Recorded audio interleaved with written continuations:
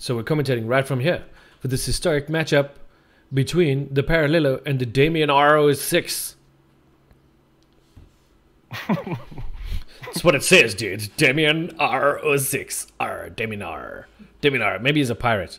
Who knows? Side note on Ryan Lello. Last year's Comic-Con, he won the modern portion of it, and he is most recently Egg 9. Egg 9 champion, that's champion. right. Yeah. So this is a tough match. Damien himself is a very good competitor too. All right, fantastic, man. Sounds like we're in for a treat here in the historic tournament of the Magic the Gathering Arena 2020 Championships in partnership with Comic Con Africa, Easy Gaming Group, and the Geek Home. Once again, thanks to our partners, Comic Con Africa and the Geek Home, and our sponsors, Venom Inc., Lug Shack. Ah, geez, sorry. Yola just asked me a question in the middle of that and completely threw me off my train of thought. So just so everybody knows, blame Yola, okay? Dungeons and Magic, Lug Shack, Rabbit Knoll Gaming, Venom Inc., and two others whose names escape me right now because of Yola. It just escaped me too. Oh wow. Sorry to the sponsors for that. Sorry to the sponsors. I'll sort it out in a moment. Give me 1 second. I'll get my brain back and we can take it from there. And also, just a side note, Crispin and I have been awake since about 5 this morning. Okay, Adam's been awake since 5. I've been awake since like 3, but that's okay. It's one of those things. This is how we... There we go. We got Dungeons and Magic. We got the Lug Shack. We got Unplug Yourself, Protea Gaming, Rabbit Knoll Gaming, and Venom Inc. Thank you so much to our sponsors. That's it. Well done, Crispy. 10 points for Gryffindor. Thanks, man. 10 points for Gryffindor. Gryffindor. 10 points for Gryffindor. Gryffindor. Here comes Uro. They're coming to take me away. Haha. Like that Uro's gonna get the banhammer. I think we can all agree that Uro's gonna get the banhammer on Monday. I think that's pretty much a given at this point. Oh, out comes a Nissa who shakes the world, baby. Damien sitting with Ugin in hand as well, and not very far away from being able to cast it. Whew. In fact, now on his next turn, he can cast it simply because Nissa's on the board. So that's going to be a big thing. Scavenging Ooze, grabbing something, not allowing it to pump up for 1 and gain life. It wasn't a creature card that he got rid of. Pump up the jam. Pump up the Scooze. Oh, claiming the firstborn. Claim the firstborn, yeah. So that's going to be a 6 damage to face. Or 6 damage to Nissa. Or 6 damage. I would personally go for Nissa. I'd kill Nissa. Yeah, there we go. Killing Nissa and then sacking the land to the oven. The land, getting your food token going and gaining some life. Damn straight. That's how we roll. If I was playing this, I would personally have conceded right now because, ouch. Yeah, no, that hurt a lot. And Gigantha on the board. Good grief. Yeah, that's a lot of power coming through. Although Extinction Event kind of takes care of that nonsense. So, but it doesn't take care of Scooze. No, the Scooze is still there. 1, 2, 3, 4, 5. So 3 away from Ugin. But 3 damage coming into the face. He could, next turn, he could cast himself a 3/3 Hydrid Crassus, Damien, or there's a nice growth spiral. That's okay. He doesn't. He's got Lello is stuck, but he seems to have 2 mana in hand, from what I can see there. Could be a Scooze of his own coming out for Damien. Yeah, he's definitely the Scooze battle. The Scooze battles. Lello has got himself a problem. He's got looks like an overgrown tomb and a swamp in hand. Getting rid of the Nissa from the graveyard, though, making sure she can't come back. Not like this. Not like this. Our judge and co-commentator for the day will also be joining us shortly. We're all literally taking like a 5-minute break in between to go do life. Human things. Do life. Do human, yeah. My break's coming up shortly. I'm looking forward to breakfast at lunchtime. Breakfast at lunchtime. Sounds like a movie title. Is lunchtime not called Tiffany's? Cheesy. Yeah, well, you know, that's how we roll. Dreadhorde Butcher coming in. This could be a problem. Let's get some fan interaction going over here, guys. We are going to give the first of the stream giveaway bundles, which is worth about 2,000 Rand. Yeah, we're going to put that out That there. raffle. We're going to start that raffle in 5 minutes. So as soon as you see raffle on the screen, raffle it out, and let's get that going. Absolutely. Win yourself a very cool MTG related bundle worth about 2 grand. Okay, here we go. Sorry about that. Okay. What have we got? Growth Spiral coming in. 2 Crassies in hand. He's going to play one out now. It's quite a large one. He's going to go for 4. So you'll draw 2 cards. You'll gain 2 life. One of those cards is a Casualties of War, which can't hurt right now. That's for sure. Casualties of War in general is just such a power card. It's a very powerful card. Played at the right time, that is a game changer. So exiling the Skoos with the Skoos, gaining a life, getting an extra counter on the creature, exiling the Dreadhorde Butcher, another life and another counter. Claiming the Firstborn on the Crassie. This is going to hurt.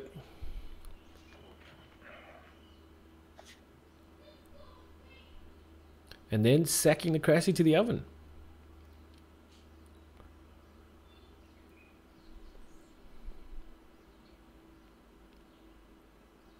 Casualties of War coming in, destroying a land, a creature, and an artifact. Going to take care of that oven, going to take care of that Skoos, and the Blood Crypt to get rid of the black mana source that it gives, and the red, I would imagine. Since those are the least ones that Parallelo has right now. Also, with its dying Oozy Scoozy, the Scoozy gets rid of the Crassie and gains a life for Lello.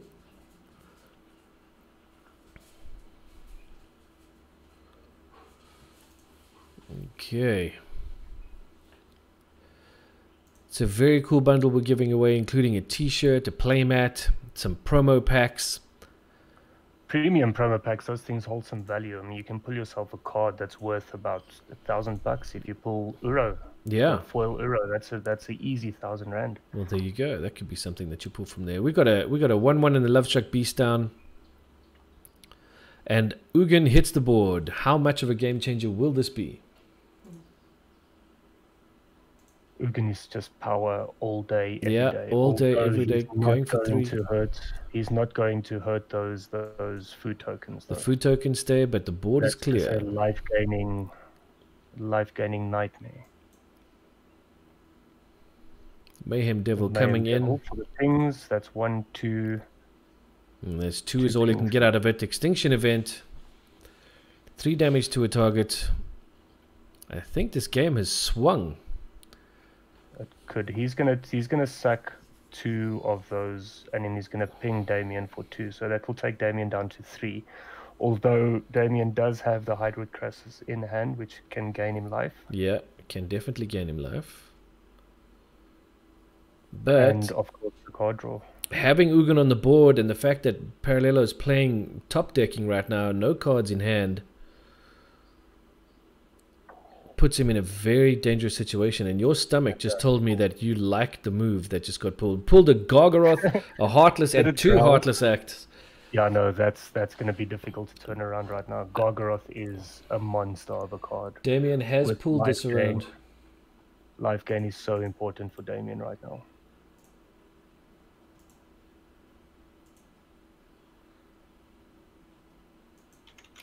Life gain's huge right now. But also that Gargaroth coming down is going to make a big difference. So I think the 5 minutes is up. Let's launch that raffle. Let's launch that raffle. Alrighty, we're setting the timer for the raffle for 10 minutes. And opening it up. You guys know what to do in chat. Get in there. Type raffle to join, guys. And get yourself a pretty cool bundle. We will send it straight to your door. Gargaroth coming down onto the field now. That's a big step. Yeah, Dougal 30 in on the raffle there, sneaking her way in. Hey, Dougal! Oh, that's funny.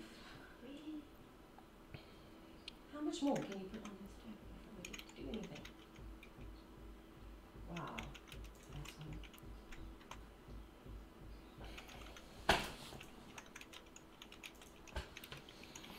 Sorry, guys, got distracted there. Howdy, howdy, Dougal. Nice to have you here. Visions to Insanity ZA also in on the raffle. And my dog is lying against the cupboard and breathing, and the cupboard's ticking away like a clock. It's quite crazy. But this has definitely turned around this game. Getting that Ugin down really made a huge difference. Such a major turnaround. And he's got 3 very powerful cards in Historic currently. And he's got a handful of... It's got a handful of removal. He's set very well here right now. Oh, Collected Company coming out from Lello. Hoping to get at least 2 creatures that are something that he can block with. Although, again, Uro is at 10 loyalty. He can pretty much take care of just about anything on the board.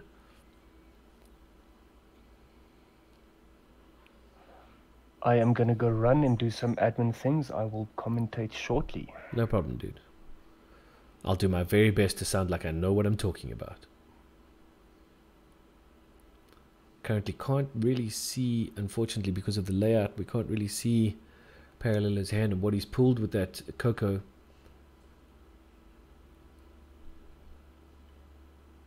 Hoping he's got something. I'm in love with the Coco. I need to have a Red Bull. I'm gonna go do that. Okay, we got a Woe Strider and a Priest of Forgotten Gods have come out. However, again, like we said, Damien has that hand full of removal and is going to use it right now.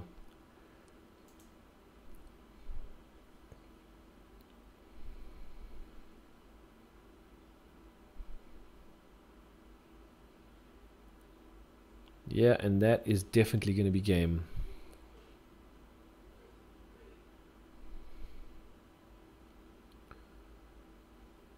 This is why I love the archetype that is Sultai. You can turn it around, whether you're on 1 or 2 life, you can turn that game around so quickly. There we go. Lello conceding that first game. Okay. This game feels over, says Boulderleff. Cards on the field at the same time, you know, there's only one thing that you can do. Yeah, for sure.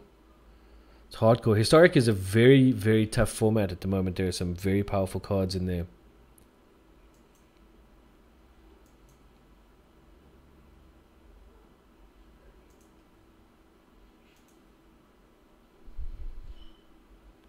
I see the Scarab God in this deck as well. Ashiok, Nightmare's Muse.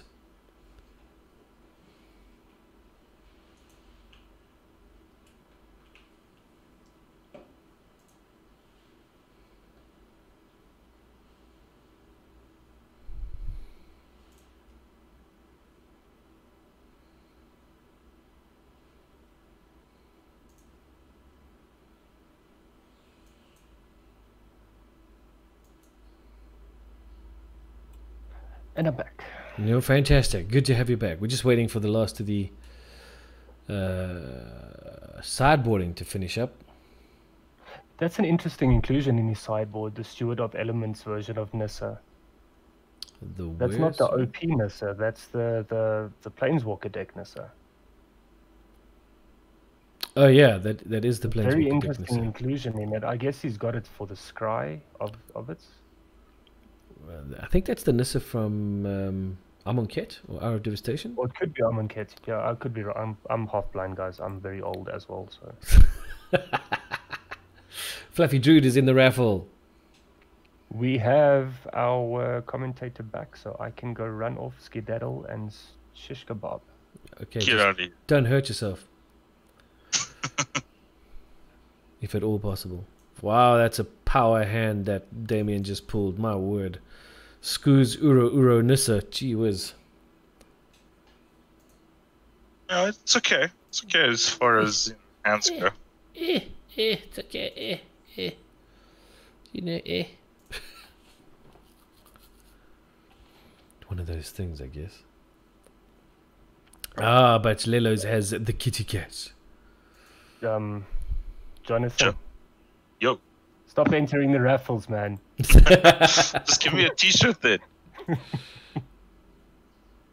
That's all I want. That's all I need. Okay, Uro coming in early on curve on turn 3. Uro onto the board. What does it draw? It draws a Gargaroth. That's a big card. I like the Elder Gargoth. It's a good card. Just looking at Lello's hand, though, he does have Coco. He's got Coco, a Mayhem Devil, and a cat in his hand. Coco with John Sack is quite interesting. Yeah. I like it. It is very interesting, but Lello enjoys this type of building outside of the norm type of stuff. I was also going to ask, has he played anything but sacrifice decks since Mayhem Devil and the cat were printed? Probably No, I not. don't think so. That's probably why he took. I mean, he was the only one that came in with a sacrifice deck into Egg 9th edition, and he ended up winning that one. You got to play what works for you. Absolutely. You have to play what you're comfortable with and what works for you. That's the way this game goes. Who's Ryan's got priority? And is there a disconnect? Not that I can see. There may be a bit Says Boulder Elf says Ryan can't get away from the graveyard. Yes, that's he does. Oh, there we go. Does There we go. do his thing. Oh, sorry, I misunderstood Boulder Elf's message. I thought that there was an error that he could not get away from the graveyard. No. But Listen, having played Dredge against Ryan in Modern, he is a graveyard fanboy. he is a graveyard fan. You know, if it ain't broke, don't fix it. Absolutely. Triggers coming in off of the Mayhem Devil.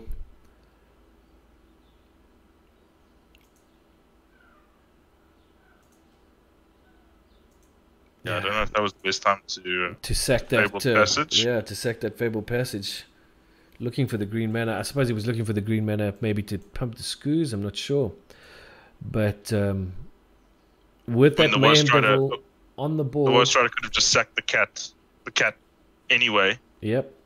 but it may have been better for him to not have a cat while there's no food out. Uro coming in. Second Uro. Fortunately, Uro is also a sacrifice.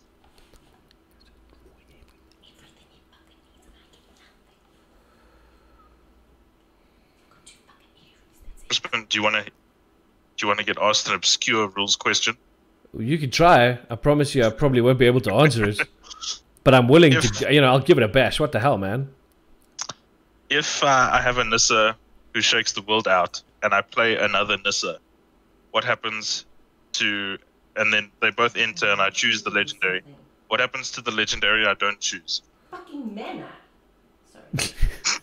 Sorry. Sorry about that, guys. Nissa does that too. Nissa does make mana.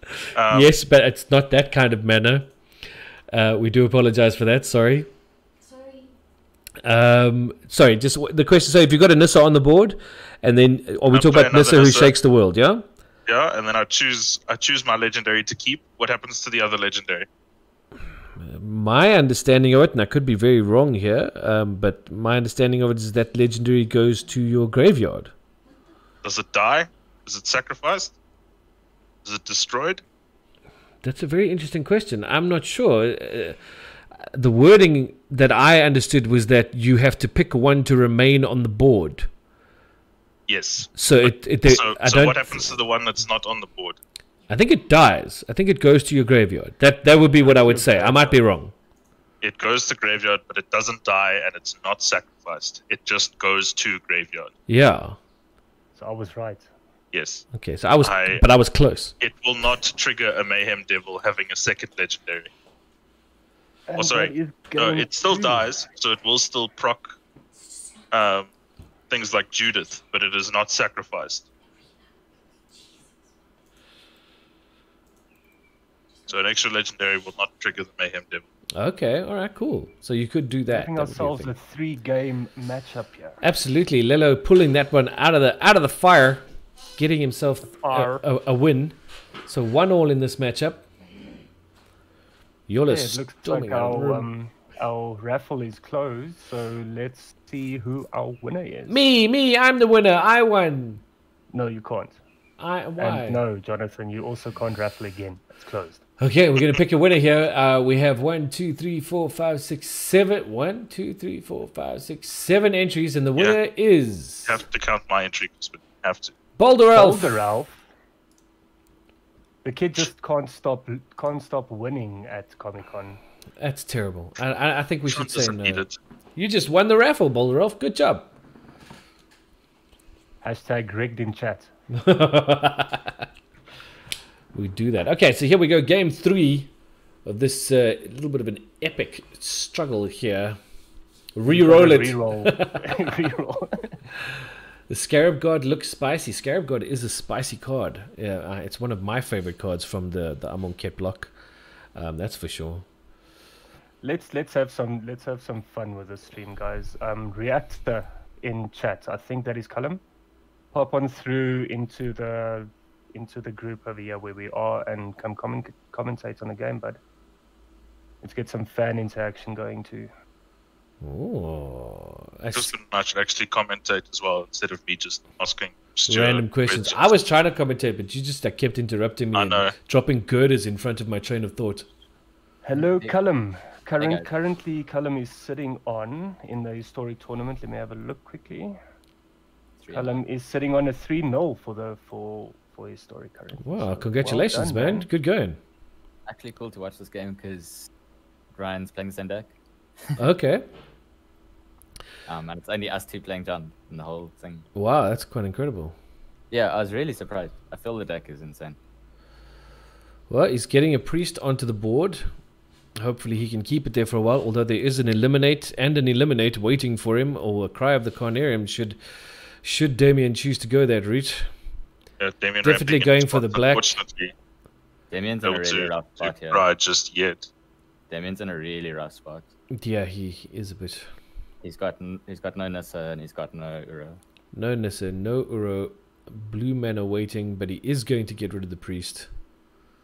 I'm surprised that all of the Sultai decks I've played so far, none of them are running many counter spells at all.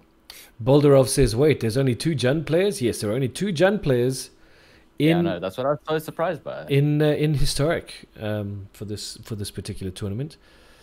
Okay, Damien has pulled a Nissa. Okay, that's huge. Damien's pulled a Nissa, but Lello's got triggers. He's got things on the board. Unfortunately, he doesn't have an overgrown 2. Yeah, it's not really so much the triggers. It's so he's got the game with the sacrifice on Nissa, right? And this is how you win the game, but you've got to make sure that they don't have a 3-power thing on board. So when you animate the land, they can't claim your land and swing back and kill the Nissa. Sure. That's like it's all about that interaction. He's playing the Nissa out. Power thing on board. Ryan could collected company into this. It's a nice addition with Phyrexian Tower into the historic deck. Oh, the card is insane, man. Just trying to see. Turn 2 collected company helps. Well, Lello has got a Coco's in his hand, as well as a Dreadhorde Butcher, and I unfortunately can't make out the 3rd card at this particular moment. But there's the Coco. Yeah. Let's see what he pulls off of this. Who wants to laugh? Oh, he whiffed. Complete whiff. Oh, That's unfortunate. I know that feeling. That is hardcore. And in game 3 as well. It's happened to me with I think it was either playing spirits or just banned good stuff. Whiffing off a Coco is never. No, whiffing off a Coco is never a good thing. Damien in a very strong position right now. Untap your swamp. Yes, tap the swamp, untap it, and go if you want. Or you could He doesn't need to. You can just Eugene for 3. Yeah. Yeah, no, he's in a very strong position. I turned around. That Coco. I would casualties here. Get rid of that Phyrexian Tower. Ryan isn't doing the best on land. Yeah, he's doing it. He's destroying a land. And I would imagine he's going. Yeah, the tower's gone. The right play. I think this is the right play. And he'll swing with the other land. Yeah, you can also just kill the any of the other 2 lands, because once you kill the creature, it means they can't play anything with the tower. Sure. Like the tower is just colorless in a 3-mana deck. Sure. But they are 1-drops. Yeah, but so basically, if you kill the stomping ground, right, and you kill the creature, then all he has is he has to play a cat. He has to draw a cat and play a cat, and then he only has access to 2 black mana. That's all he'll have in the entire game. Yeah, Bolderov in chat says whiffing on Coco is probably GG. Yeah, I think that's where the game turned huge, was that whiff on the completely. Coco. Yeah, that feels so horrible to watch. I've been on that end so many times. Maybe you guys can explain to our non-Magic viewers what whiffing the Coco means. So you get to look at the top 6 cards. You get to put 2 creatures that cost CMC 3 or less, mana cost 3 or less, and then you get to put them directly into the battlefield at instant speed. It's incredibly powerful, but looking at the top 6 cards, if you have in the stand list where you're playing, that's it. That's the game.